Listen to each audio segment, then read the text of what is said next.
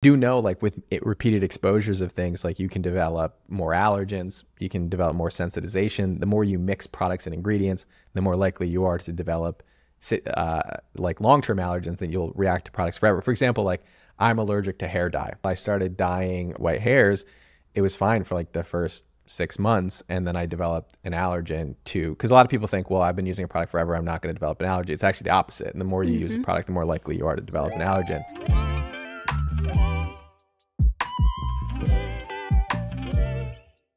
Welcome back to Skin Enthusiast, the podcast. Today on the show, we have Dr.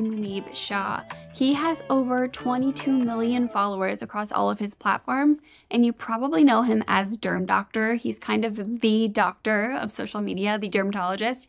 He has so many good videos. I remember finding him years and years ago before I was even in dermatology, and there's so much fascinating information in his content. And he really helps to debunk a lot of the myths that we see across social media today, a lot of the crazy trends that we see. We talk about everything in this episode, from Botox in a bottle to irritation with ingredients like niacinamide and vitamin C and what we can do about that. We talk about remedies for dark spots, for sebaceous filaments. He is a double board certified dermatologist and Mohs surgeon, so he has so much to say on many of these topics, so much great advice. And he is also the CEO and founder of a new skincare brand called Remedy. So we talk a little bit about his remedies for different skin concerns, and I know you guys are going to love this episode. So without further ado, here is Dr. SHAH. Dr. SHAH, thank you so much for being here on the show. I like to start every podcast with asking my guests, what is your first skincare memory? Ooh, my first skincare memory would probably be Proactive. I had acne as a teenager, and I saw all the commercials for Proactive. They worked very, very well on me. And I made my mom go out and get me the set. And I remember it smelled a particular way, and it's ingrained in my brain. I remember it made my skin peel, and made my skin very, very dry. Those are probably probably my first skincare memory. It's funny, that's a really common one, and so is Clinique, the Clinique 3-step. Those seem to be ingrained in our brains in our generation. It's so funny. Okay. Yeah, it's interesting because I was one of those people who early on as a male got into appearances and hygiene pretty early on. I was really into my haircuts when I was younger, and my sister like tweezed my eyebrows when I was maybe 12, and then I was committed to getting my eyebrows done since then. And so I always wanted to have nice skin, so it was something I always cared about, but I found it way more confusing than hair care or just getting your eyebrows threaded. So that's been my skincare journey, starting there. So do you think that had something to do with your desire to go into dermatology? No, I think the dermatology, I initially did not go into dermatology. I actually specialized in radiology first, which is, looking at images, x-rays, MRIs, CT scans for those who are listening. And I did that for about 2 years, and I realized it wasn't a good fit for me. And so I switched, and I actually applied for dermatology residency afterwards, and didn't realize how much I loved it until I thought the idea of like personal hygiene, personal appearances, and like my career was sort of separate, and now they're connected. So it's like both my passion and my job, which has worked out really well. I feel that way as well. So when you switch to dermatology, I mean, we've spoken to a lot of dermatologists on this show, and I know this from speaking to them and also from speaking to my colleagues, that there isn't really a lot of skincare education in dermatology, right? Like, because dermatology is such a vast field of medicine. Maybe it's a little bit different now, but it seems like in the past there wasn't a lot of skincare education. So when you went into dermatology, were you already going in with the mindset that eventually you wanted to be kind of a skincare expert, or did you still find it separate at that point until you started practicing and realizing that there was a lot of overlap there? Yeah, we don't get, specific education around, like, they don't do like a course on like what is niacinamide. Right. But I would say of all the specialties, I mean, we certainly get the most skincare education. Of course. We get a lot of samples, and we get a lot of products, and we get a lot of patients who ask us about skincare. So even though it's not really part of our core curriculum, in the sense that, we're having like lectures on skincare products specifically and how they're formulated, because it's a question you're going to get the first day of your residency. People are going to ask you like, oh, can you tell me what moisturizer to get or what sunscreen? Because the public perceives you as somebody who has expertise in skincare. And so you're almost forced to learn. So it was actually my first day of residency. It's sort of interesting where one of the people who was training me, his name's Dr. Cook, and he told me, people are going to ask you what to put on their skin, sunscreens, moisturizers, cleansers, right? Because you're going to prescribe the active ingredients. So they're going to ask you about which skincare products and which brands to choose from. And so he's like, you have to try a bunch of products and we'll give you a bunch from the sample closet and you have to come up with your own recommendations. He's like, I suggest you start with CeraVe because it's something that I like, and take these products home, use them in your own routine so that you can feel knowledgeable when you recommend them to your patients. And that was my first introduction to CeraVe. And then it wasn't until like two years later that I became an ambassador for CeraVe. So it was sort of an interesting story arc with that beginning, but you're kind of forced as a dermatologist to learn about skincare, because if you're not knowledgeable about it, every single patient interaction, you're going to feel ill-equipped to talk to your patient. So it's not part of your curriculum, but you're sort of forced to by the nature of the job. And we get so many products at our conferences. You've probably been to some of them. So, you're testing and trying and reading all the research that comes from those skincare brands when they come out with new technologies. Do you think that that's something that's going to change moving forward in the curriculum? Do you think there's going to be more of a focus on skincare just with the way that the world is moving towards that subject matter so much more? Yeah, I don't know that it will become part of our traditional curriculum. So our curriculum is really more targeted when we talk about lectures, because dermatology is a very lecture heavy field. We dedicate an entire day of the week in residency to just learning and education. So it's 4 days on the job and then 1 day straight up reading. That's generally how most residency programs work. Now, those lectures are targeted towards our board exam. And I don't foresee a situation where there's going to be a heavy testing on skincare ingredients and formulations on our actual board exam. So I don't think that core curriculum will change. I think that derm residents in general will have much more knowledge about skincare because of all the content that's available on social media, all the YouTube videos that are out there. The fact that now skincare brands are looking to dermatologists to be ambassadors for the brands and to test and be part of these advisory boards, I think that every derm resident is going to be exposed. You wouldn't believe, if you go to our derm conferences nowadays, how much the skincare brands have infiltrated our conferences. And so as a result of that, I think that education it would almost be extracurricular, but I think that the knowledge of an average dermatologist on skincare will be far more than it was in the past. Yeah, and as the next generation of dermatologists come in who have grown up in this world of social media where they're already receiving that skincare education, I'm sure the interest will be higher, so there will be a lot more self-learning when it comes to skincare. Absolutely. And there's a lot of brands that are sort of leading that charge. SkinFix, Elta MD, CeraVe, La Roche-Posay all have very robust resident programs. And so they're getting a lot of secondary education. Even SkinCeuticals, when I was a resident at the time, they used to do these webinars where if you listen to the webinar on the technology, they would send you free product. And getting $160 free product as a resident, I mean, you're on the come up. So yeah. So it was always there. It's more than ever though now. Yeah, absolutely. And how do you approach your own patients in clinic when you're prescribing a prescription regimen? Do you formulate an entire skincare regimen from start to finish for them as it pertains to the actives that they'll be using? Yeah, so I do. And that might be just sort of selection bias of the patients that come in to see me, because a lot of them are expecting a full routine because they've either found me on social media or they have that expectation, right, that they are going to get a full routine. So traditionally, I think the way that it works in a dermatology office is that you have your tretinoin, your prescription tretinoin, or you have your prescription actives for acne or rosacea that you're going to prescribe. And then you give some samples from the sample closet. And it still really works like that for me. Patients will come in and I'll kind of write out a regimen for them where it's I want you to use this cleanser. I think it's going to work well for you. Here's some samples. Try it. See if you like it. If you like it, buy the bigger size of it. I'm going to prescribe you something. And then here's the sunscreens and moisturizers that I like. Try them. Pick one that you like, because you're not going to like necessarily everything that I like. Mm-hmm. So you have to try things and figure out what you're going to like. So I like the minis. I'm a big fan of giving mini samples, sachets to our patients so that they can choose.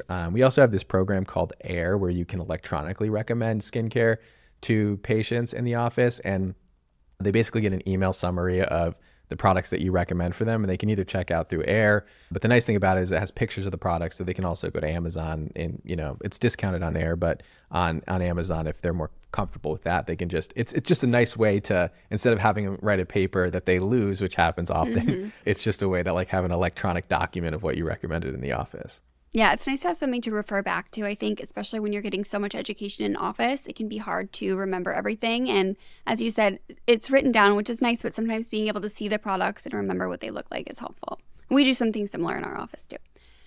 Okay, so I want to switch gears a little bit. You are kind of the doc on TikTok, and you really talk about a lot of really interesting topics and kind of debunk a lot of myths. So I want to talk a little bit about some of the most common social media trends we're seeing in skincare right now and kind of get your take on them. Okay, cool, amazing. Yeah. So let's start with tween skincare. This is a super hot topic. Do tweens and teens need a skincare routine? And if so, what does that look like? Yeah, there's this kind of middle ground where you see there's like an excitement right from a dermatology angle. You're like, wow, like all these kids are using skincare. This is good. They're taking care of their skin or thinking about their skin. This could be a good thing. And then you see the videos on TikTok and you're like, whoa, this is definitely not a good thing. I remember the first video that I saw, it showed up on my feed. It must have been a girl who was maybe like 14 or so.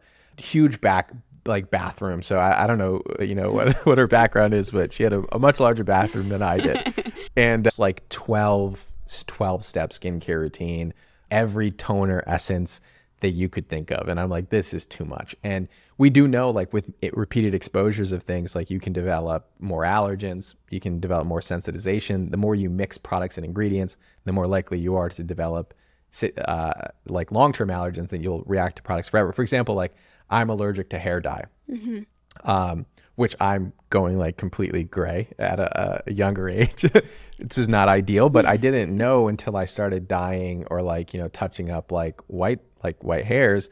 It was fine for like the first 6 months. And then I developed an allergen too. Because a lot of people think, well, I've been using a product forever, I'm not going to develop an allergy. It's actually the opposite. And the more you use a product, the more likely you are to develop an allergen. So that's the issue when you're using products at such a young age. You're just getting more and more exposures, more and more sensitization, and then more and more issues with products later on in your life when you truly need them. And so my recommendation for teenagers is sunscreen when you're outside. It's a really good habit to build, just like brushing your teeth. Then you'll need a cleanser to remove that sunscreen when you get home, and then maybe a moisturizer just to keep your barrier hydrated. So if you're a teenager and you're interested in skincare, you're probably going to have the best skin in your life at the age that you're at, unless you're already developing acne. 3-step skincare routine is probably the best path forward for you. Yeah, and I think those recommendations too, like all kind of surround the sunscreen recommendation, right? Because the best thing that you can do at that age is use a daily sunscreen. And then if you're using a daily sunscreen, you really need to cleanse it off and then moisturize. So I love that. I think that's also a really simple routine that anybody who's just getting started in skincare can do as well. Right. I completely agree with that. Just because you're a teenager doesn't, just because you're an adult doesn't mean you have to overcomplicate it either. I mean, really, I truly believe that most people who feel overwhelmed with skincare, like I did when I first started approaching skincare, you could do what I just described, which is have 3 products, and you would have great skin for a really long time. Because most of the issues that you're going to see is due to the environment and sun exposure. And so if you just did those things, like you wouldn't have like the most glowy skin. You wouldn't have the most dewy skin in the world. I don't know if you follow James Welsh on YouTube. He's got perfect skin. Like you're not going to have James Welsh skin using that routine, but you'll have like really good skin that people will point out to you that your skin looks young just using those 3 products alone. Yeah, absolutely. So next topic that I'm seeing a lot of talk on social media is needleless Botox. And I think there's really, I don't know if you've noticed this in your practice, but I think that cosmetic procedures are changing a lot right now, and people are a little bit more fearful of things that they have been doing regularly. And I think, as providers, as injectors, we have to kind of grow with the times. And I'm seeing a lot more on social media about people looking for alternatives to Botox. And I'd love to hear your take on that. Is there anything that comes close topically? Yes, good question. The only thing that's Botox is Botox and the Botox alternatives, right? The Xeomins, the Jeuveaus, the Dysports of the world. Like they're the only ones that perform that well, and they perform phenomenally well. I can't understand. This is probably understated. It is the procedure, cosmetic procedure across the board, whether you look at plastic surgery on the body, the face, any laser, any other treatment, the Botox and neuromodulators in general have the highest patient satisfaction rate of any cosmetic procedure. So they work phenomenally well. The risk is relatively low. There are side effects, and we can talk about them if people want to get into it, but the risk is relatively low with this procedure, and people are generally really, really happy. Now, you'll see a lot of videos online where it's like Botox in a bottle, and you're like, well, it's definitely not Botox in a bottle. I mean, probably the closest ingredient to like a Botox in the bottle would be argireline. It has good data that can penetrate the skin and help relax muscle dynamic wrinkles, and then eventually kind of even out static wrinkles. And I've tried it, and it actually works much better than I anticipated that it would. And there's some good data that you can maybe get a little bit more out of your, like, let's say that you get Botox every 3 months. Maybe if you're using argireline, you can go every 4 months, 5 months, right? And you kind of extend the amount of time between Botox. But I don't think it's like the difference, like, I would say Botox performs like 10 times better, let's say, if we're going to quantify how well it works. But it does work to some extent. And I actually do think that the data on argireline is pretty decent. So this is a really good option for someone who's already made up their mind that they don't want to do it, or maybe they want to extend their treatment a little bit more. So because I know we're going to get questions about it, is there a brand that you recommend? And then how do you recommend actually incorporating that peptide into your routine? Yeah, that's a good question. I think that, I launched a brand recently, and so, there's a conflict there, and I don't have a product that can solve this problem. But the thesis on my brand was that people who became adopters of these single ingredient brands, they were getting the 10% niacinamide, and they're getting the, 2% kojic acid products, have now sort of evolved to, I want a product that's going to do more for me. And so I have to do less work. So I think people are kind of moving out of that layering. And that was the thesis of my brand, which I took a bunch of actives and I put them in one formula so that it could solve problems like simple for people. Mm-hmm. So that's my thesis, like my thought with argireline as well, is like, should you just get an argireline product alone, which you can get from The Ordinary or maybe even the Inculus, but I know The Ordinary has a product.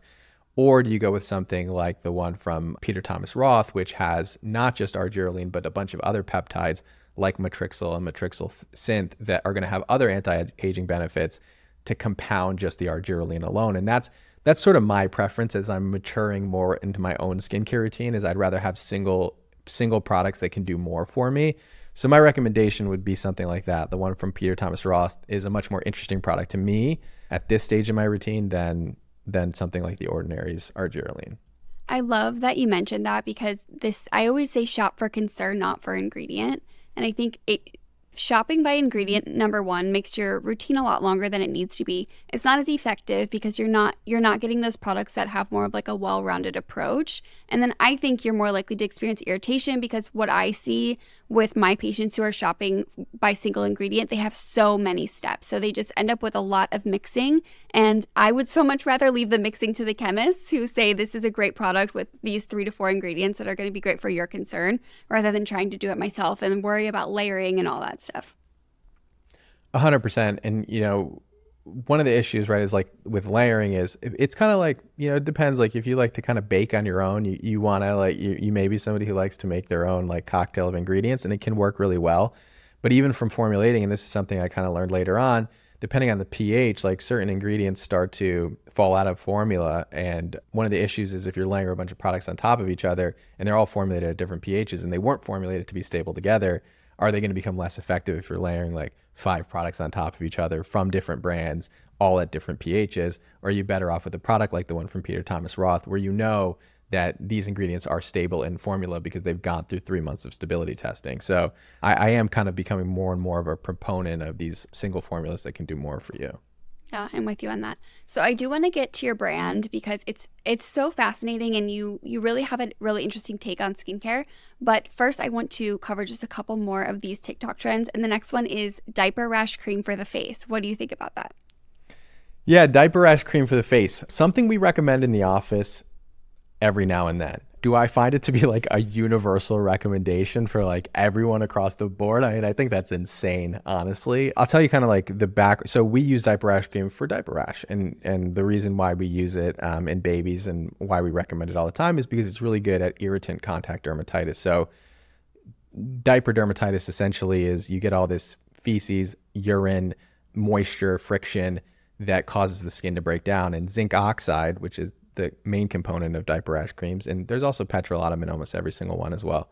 They're really good at decreasing the friction and irritation from diaper rash. And so the same sort of concept applies to the face.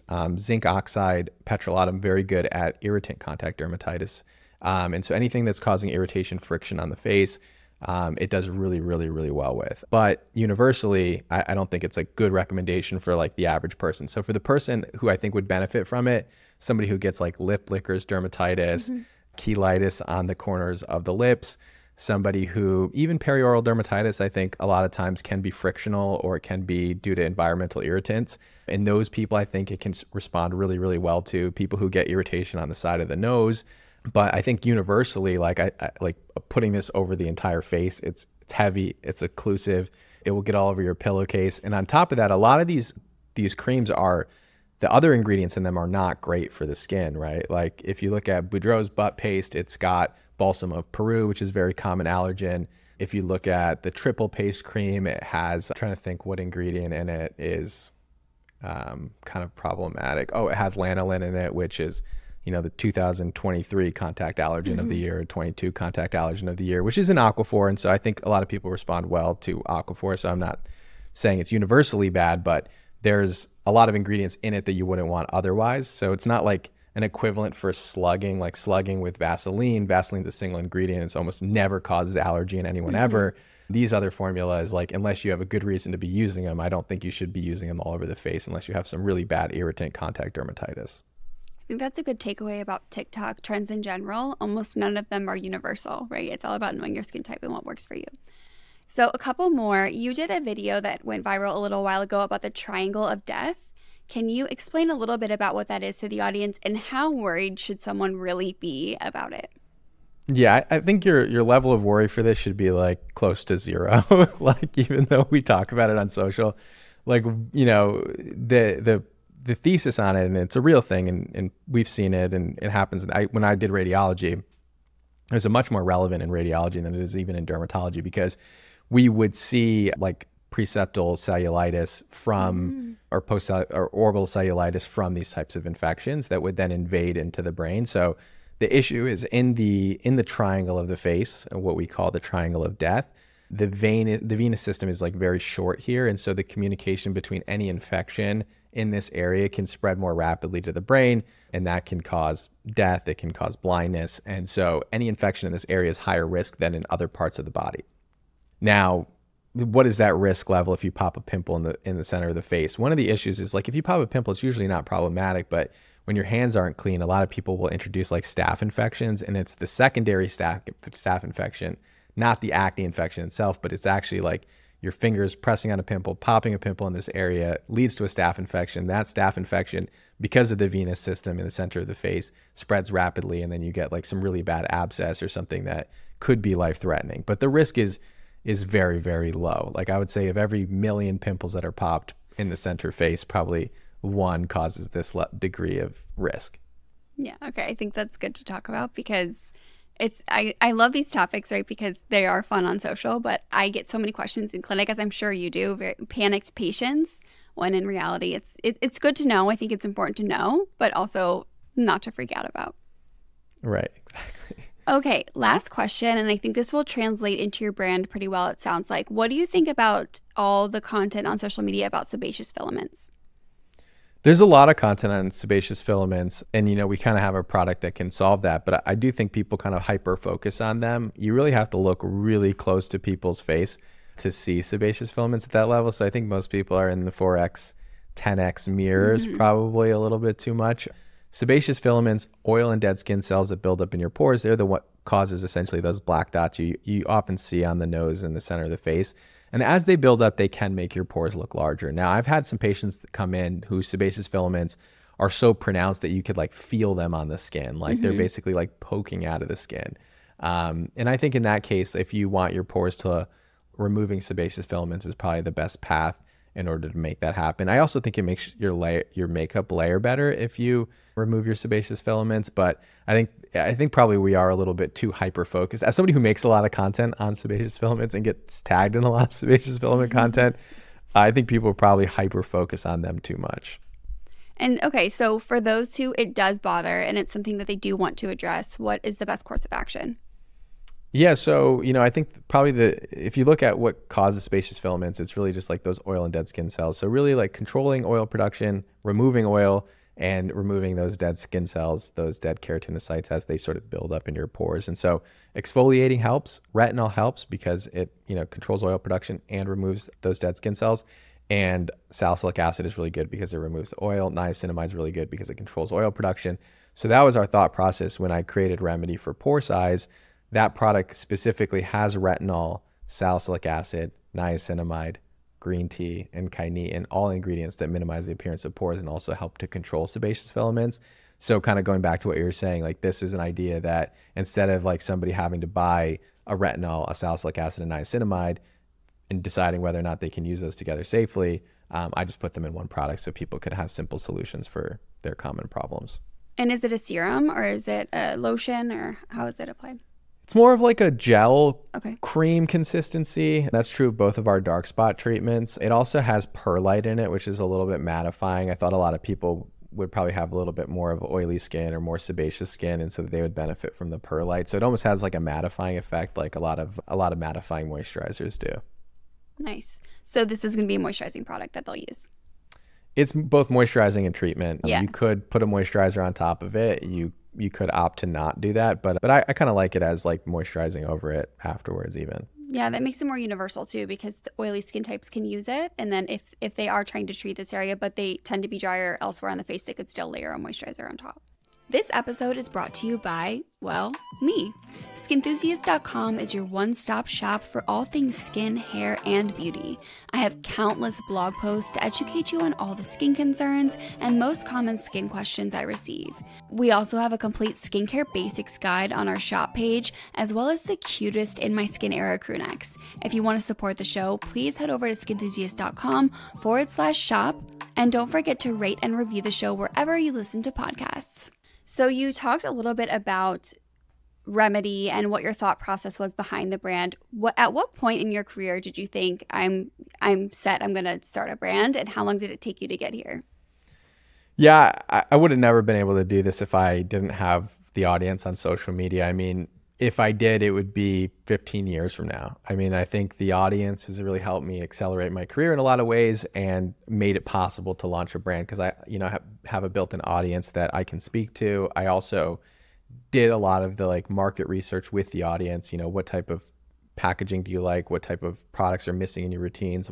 What is my audience clicking on? Because I know that that's still a pain point for them when I'm recommending products. So I had all this data that was coming in from the audience, a platform to get the products out to them. So it really only became clear when I started doing social media that this was something that I could do earlier rather than later in my career. And then I get probably like you, sent tons of skincare products. And I almost felt like, why launch a brand if there's so many other products out there? Like, can I really create products with a point of differentiation? And so that was like the first challenge because I didn't want to just create products to create products. I think there's a lot of great cleansers and moisturizers out there, and eventually we'll have those. But for me, I wanted to like target pain points in the audience that I felt like I could really solve for. And so that's why we came out with the initial launch going after more problem solution focused.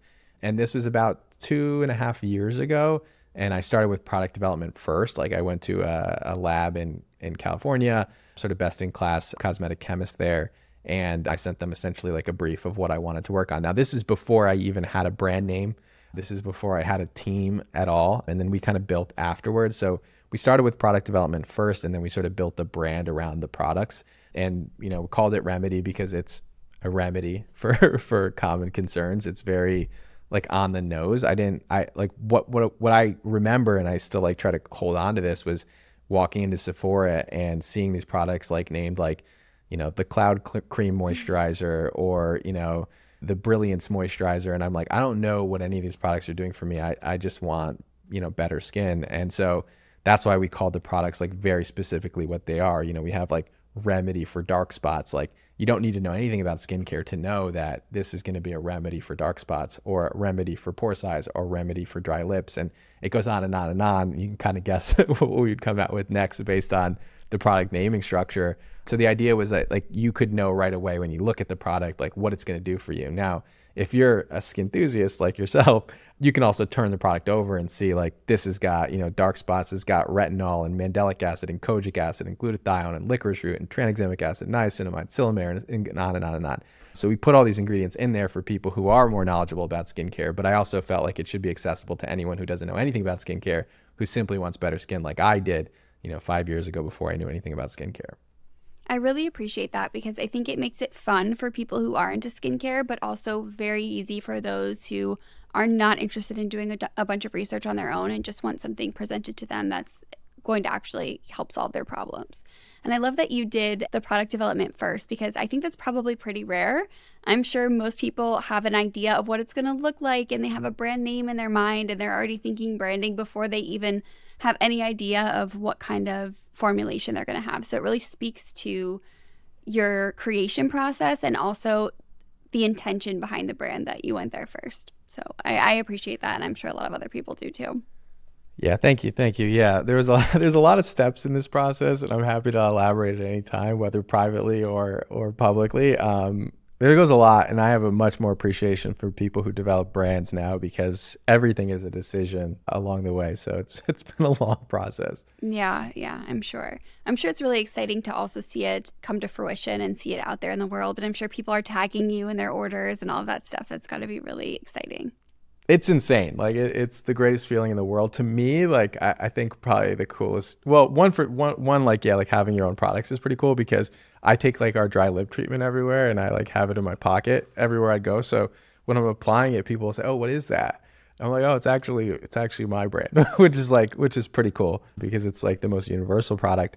But then I think for me, like the biggest thing is like the reviews that come in. So I mean, we just launched 2 weeks ago, but we have probably over 100 reviews already from people just experiencing the products for the first time. And, not all of them are positive as you might suspect, but the good ones that come in, even the negative ones that come in, like it's good feedback, to like understand like where the pain points are. But overwhelmingly it's been so positive and, people seeing results even, as soon as 2 weeks, which is, I still want people to give it a little bit of longer time to see results. I really believe that. But yeah, getting the feedback of like positive reviews to me is that to me is like really the my North Star. So I think that's the coolest part of it. Absolutely. And tell us a little bit actually about the remedy for dry lips, because one of the most common concerns I see, especially around this time of year with my patients, is the people who are addicted to chapstick and their lips just keep getting more and more dry and irritated. So can you tell us a little bit about why that happens sometimes with traditional chapsticks and how the remedy for dry lips is different and how it targets dry skin? Yeah, so, probably one of the main issues that we see that causes dry lips, environmentally, the humidity drops and, people's lips get dry as a result of it. And our lips don't have the same stratum corneum layer of skin that the rest of our face does. So it is more prone to dryness just naturally, inherently. We have patients who are on Accutane, probably you and I both, that get extremely dry lips from just the effects that Accutane has on sebaceous glands. And so that's where we see like the most extreme form of dry lips is usually on people who are on Accutane. Now, they pick up a lip balm or a chapstick as a result of this, and they say, okay, let me solve this problem for me. And then they get addicted to chapstick. And the reason why is because a lot of these, and they've done allergen studies on lip products specifically, and they've looked at the common allergens in people who come in with lip dermatitis or irritation on the lips. And most commonly, these are ingredients that you find in your average lip product. So whether it's castor oil or it's fragrance or it's mint or it's some type of flavoring, these are the most common allergens in lip products and on the lips that are causing problems. And so what people do is they get addicted to it because they keep applying it over and over again, solving the problem that the product is actually causing for their skin. And so with Remedy for Dry Lips, we removed all of those common allergens from the product. And then we put in like really hydrating. We have like a 15% lipid complex, which is made up of ceramides and shea butter and different oils and esters in it. Plus we have ingredients to lock that all in, like petrolatum and dimethicone, which are really good skin protectants. And so we put all these ingredients into one, basically to create like a lip slugging effect with your lipids plus your occlusives into one formula. So it really is meant more as a lip repair treatment than like a lip decoration. So it's not lip decoration like a lot of the peptide treatments and glossy lip products and colored lip products that you see out there. It really is meant more for repair. So some people even will like use it as their base layer and apply like the Rhode lip peptide treatment over it so that they can get both the hydration effect but also that glossy effect. I don't think you need to do that, but you certainly can do that. And Dr. Bonasali helped formulate Rhode, who is my partner in the New York office. I'm glad that you touched on that a little bit because I think every brand has a lip treatment product now. I think even the cosmetic brands have kind of, when they're formulating a lip product, they're steering even more away from color cosmetics and into like the lip treatment. But we know that many of them are just beneficial temporarily and there's not really that long-term benefit. So I'm glad that you touched on that because I think sometimes people think, oh, like, of course they added a lip product, but it is really intentional. There's a reason behind it and it really is solving a problem. Yeah, absolutely. And the demand for the lip product has been like way more than I even anticipated. You know, to me, this was just something I like created for myself because I have dry lips and I was frustrated with what I was putting on my lips. And so I was like, oh, let me make this. And, you know, maybe a few people will like it, but it's been like an overwhelming success. And so we're probably going to sell out of this product. And so that, and we can have a very long discussion about the benefits and downsides of selling out of products. The downsides actually kind of are more than I think people anticipate because it kind of really wrecks your like e-com company if you're out of a product that's in demand. So yeah. I've talked to many brand founders, a lot of new brand founders on here, and inventory is always difficult. I think it has to be hard to decide when you're placing these orders how much to invest in it initially before you've tested, you know, the concept in the world. So but it's also has to be exciting because you see the demand, but you have that kind of balance.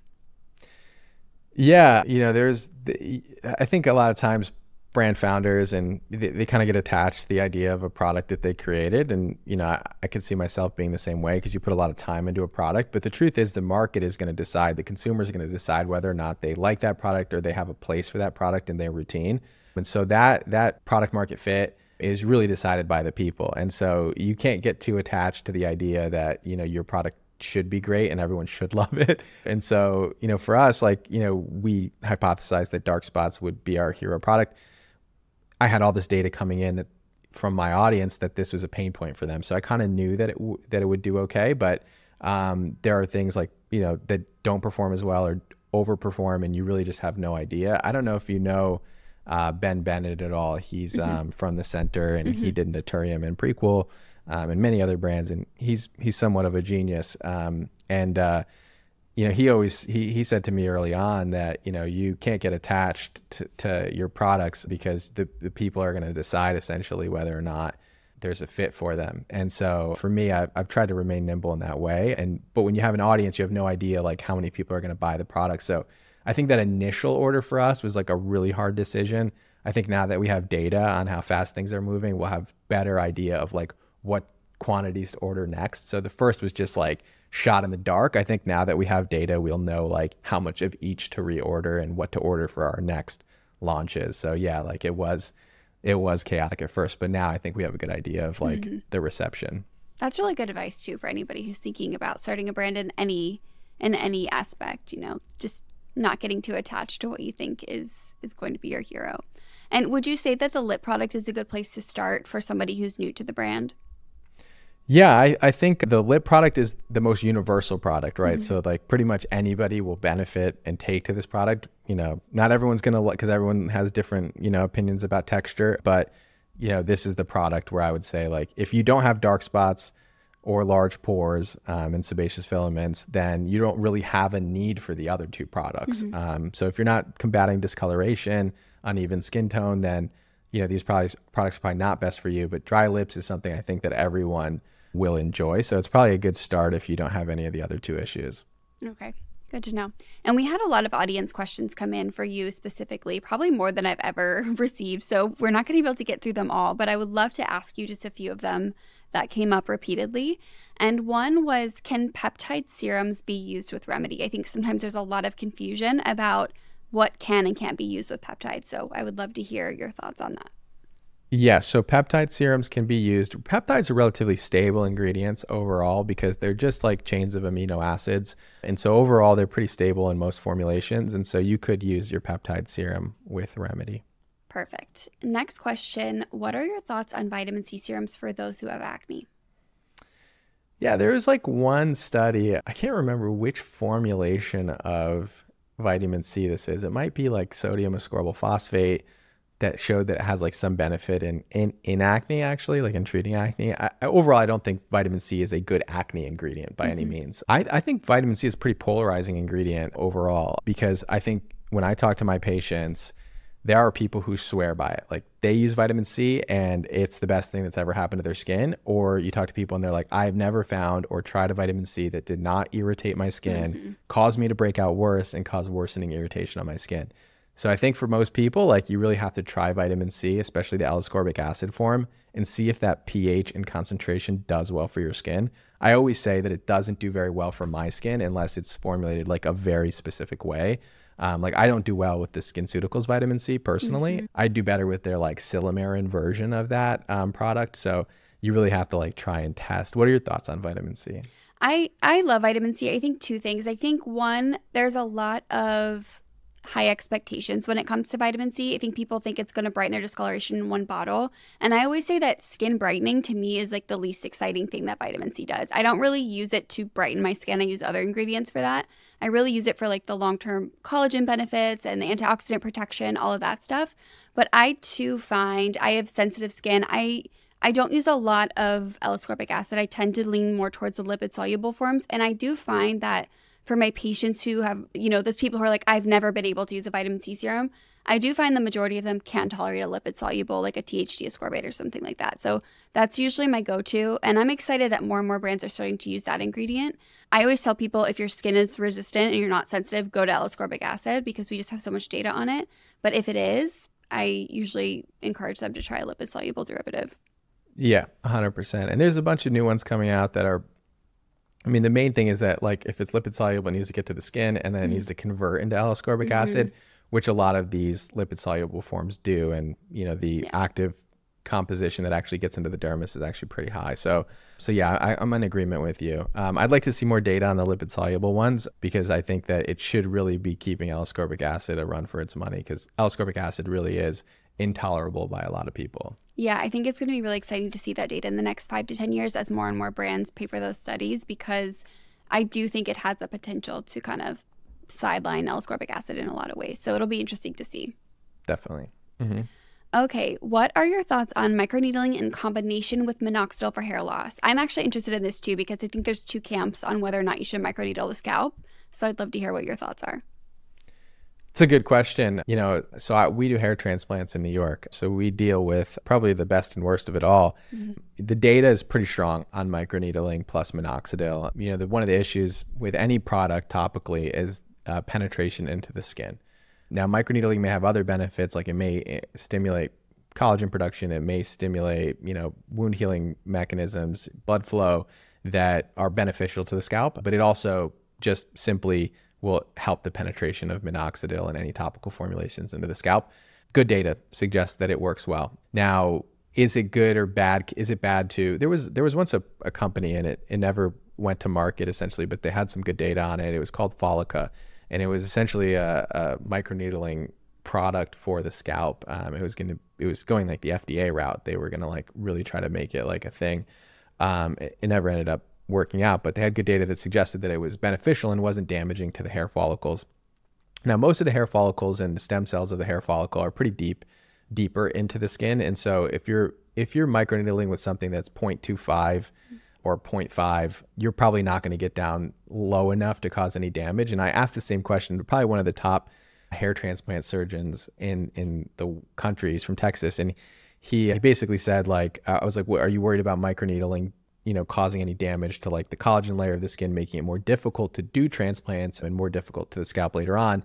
And he was like, no, like you would have to go really, really deep for it to cause any problems. And so like this kind of shallow microneedling, like you don't want to be doing like 2 millimeters, like really like 8 millimeter depth on the scalp. But if you're doing like 0.5, 0.25, you really aren't going deep enough to cause any damage to the hair follicles themselves. Do you guys do any PRP for hair loss in your clinic? We do PRP. I'm very honest with people in the office. I tell people like it's hit or miss. I don't really try to sell miracles to people. I look at hair loss and like a garden, truly, that there are many things that can make your garden grow, and you probably need a little bit of all of them to have the best garden in the world. But do I consider, I always say like sunlight, sunlight and water are critical for like a plant to grow. And I think that minoxidil and finasteride for men fall more in that category of like the sunlight and water. Whereas like your PRP is more like fertilizer, where it's like going to probably help, but kind of hit or miss. So I say with PRP, it's like 50%. See really good results with it because it's like fertilizer for your hair, but I don't consider it to be like an essential for like a hair growth regimen. Yeah, we do the same, where we really approach it as a combination treatment. It's not something I usually ever recommend alone. Definitely. Okay, so there was one question. Someone listened to a doctor on another podcast who said lasers can cause damage and aging rather than treat it. What are your thoughts on that? And that's a very broad comment, but if you can give us a little advice for those who maybe were scared off by this comment. Yeah, it's tough. There's always side effects with any procedure that you do. Now, I think RF microneedling is going through their, negative PR time. I think, Ulthera, Thermage, like any of these sort of like heat devices, people will claim that they melt your fat, and they certainly can if you go deep enough, or if Ulthera is not targeted at that fascial layer properly. I think overall, most lasers, if done correctly, and you go to someone who knows what they're doing and is thoughtful about their approach and is trained well on these devices, it's overall going to have I think lasers are truly underrated, like especially when we're talking about skincare when we're talking to like mass audiences. Select audiences know of their capabilities, but lasers are incredibly powerful, and they can do probably more for your skin than anything else that we've talked about. Even Botox, like fillers, topical skincare, like those are foundational to a skincare routine. But like what you can do with like a powerful laser, like a Fraxel or CO2 or Halo, I mean, you can do incredible things to the skin with these devices. And so I think short answer is that yes, you can get like side effects that could make aging look worse if a device is used incorrectly. But in the right hands, lasers are some of the most powerful things you can do for anti-aging. Yeah, it's usually not the device, it's usually the technician, right? Whether or not you have a result that you're happy with. And of course, things can happen in pre and post care that are out of our control, but for the most part, they're largely safe in the right hands. Absolutely. Okay, so someone asked, she says she breaks out with niacinamide. What can I use to control sebum? I'd love to hear your thoughts on irritation and breakouts with niacinamide. And then the second part of the question, if they truly can't use it, what can they use to control sebum? Yeah, I think there's probably about one study on niacinamide sebum control, maybe two. I think it was like in an Asian population, maybe South Korea. I think with sebum production, niacinamide does a good job. Retinol does a good job. Green tea has actually some studies as well. And I think L-carnitine can help control azelaic acid. Even one study shows it can help control oil production as well.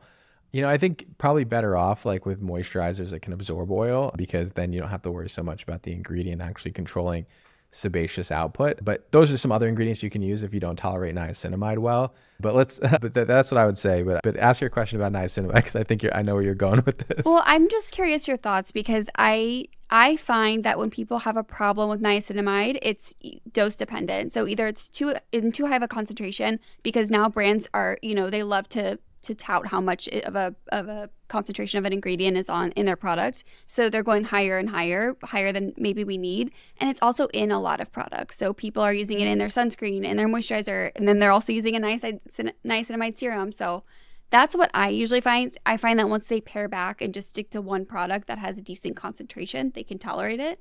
But I'd love to see what your experience has been. I 100% agree with you. I think there's this concept from both skincare brands and consumers alike that more is better, and more is not necessarily better, especially when it comes to like concentrations of actives. So niacinamide is a really great ingredient, and even so our Remedy for dark spots, Remedy for pore size both has niacinamide.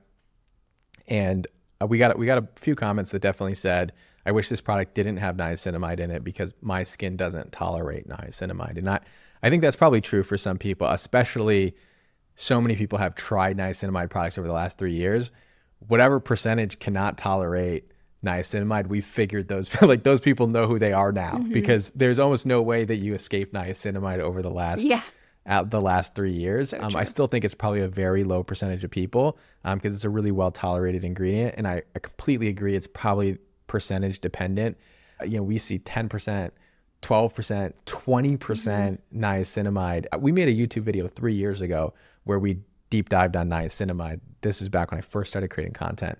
And we looked at all the studies on niacinamide at the time, and I probably need to do an update soon. But at the time, like the maximum concentration we saw in any study was 5%. So it was 2 to 5% in almost every clinical study that had ever been shown benefits of niacinamide. But then I was looking at the market. I'm like, you can't even find a 5% niacinamide serum. Like you can only find like 10% and 20%. So short answer, 5% niacinamide or less is sort of the concentration you want to look for. And if you can tolerate lower percentages of niacinamide, it's probably not the ingredient, and more these like mega dose concentrations you're seeing from skincare brands. Yeah, I agree. Okay, so to wrap up, I always like to ask all my guests, what is your holy grail skincare product if you had to pick one? Ooh, my holy grail skincare product is probably the CeraVe Cream to Foam Cleanser. Okay. It's probably the one I've used the most consistently. And then probably Alta MD UV Restore Sunscreen. And I love Restore. I love that one. Restore is incredible. My favorite product from my skincare brand, Remedy for Dark Spots, is elite. And how are you using that? Like, do you use it once a day? Remedy for Dark Spots? Yeah. Once a day at night. Okay. So cleanse, apply Remedy for Dark Spots, moisturize at night. That should be your entire night routine for uneven skin tone. Because that one already has a retinol in it, right? It's got retinol. It's got amazing. Everything. Yeah. All in one. All in one. So what is your most underrated skincare tip? Something that you don't see many people talk about that you think is underrated.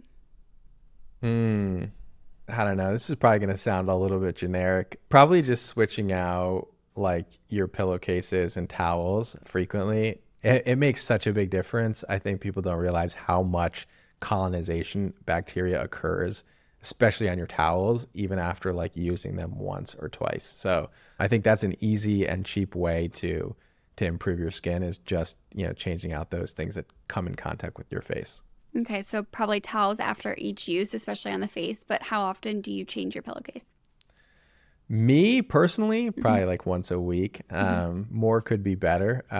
But I do wash my face right before I go to bed. Yeah. But I also have like all this hair product that I don't wash out, and then it's like on my pillow, and then it's on my face. But the biggest difference for me was not on my face, but it was on my back. I had like incurable back acne. And I did many things to improve it, and it seemed to always come back until I started to change out my bed sheets like once a week, which you should probably do anyway. But as a guy, I wasn't doing that always. I wasn't on top of it. That made a huge difference in my back acne. Oh, that's a great tip. Okay, very last question. If you could tell your younger self one thing, what would it be? Probably wouldn't even be skincare related. I got skin cancer from tanning booths. So, oh, really? So I used to go tanning all the time. I grew up in New York. I was part of the gym tan laundry age group. I used to go tanning all the time. Got skin cancer from tanning booths. So obviously, don't go tanning like I did. Skincare tip, wear sunscreen. Probably the best thing that you can do for your skin. Life advice to me would be, everyone you meet, anything that you do in life, everything matters to some extent. Be the best you can be anywhere you go. Treat people kindly. Be generous to people. You have no idea where life is going to lead you, but I think ultimately those things, like the people who've come back into my life years later to help me, that I never wanted anything from them or expected anything from them. But I think being good and kind to people and generous to people, empathetic to people throughout your life, like, is always going to be something that's going to come back and help you. I think that's a great note to end on. So thank you so much for taking the time to chat with us. We're going to leave links to Remedy and some of the other products you mentioned below. And what's a good place for everyone to find you? So at Dr. Lee on Instagram, at Dr. Lee YouTube, at Derm Doctor on TikTok. Yeah. Perfect. Awesome. So thanks so much for taking the time. I know the audience is going to love this one. I hope you all enjoyed that episode with Dr. SHAH. You can find him at Derm Doctor on TikTok or at Dr. Lee on Instagram or YouTube. You can also find him at Hudson Dermatology in New York City if you are looking for a dermatologist in the area. We are also going to be giving away 5 of the Remedy for dry lips. So all you have to do is follow both me and Dr. Lee on Instagram and let us know in the reel that I posted about this podcast what your biggest takeaway was from this episode, and we're going to pick 5 winners to win the Remedy for dry lips. So thank you for tuning in, and I will talk to you next week, skin enthusiasts.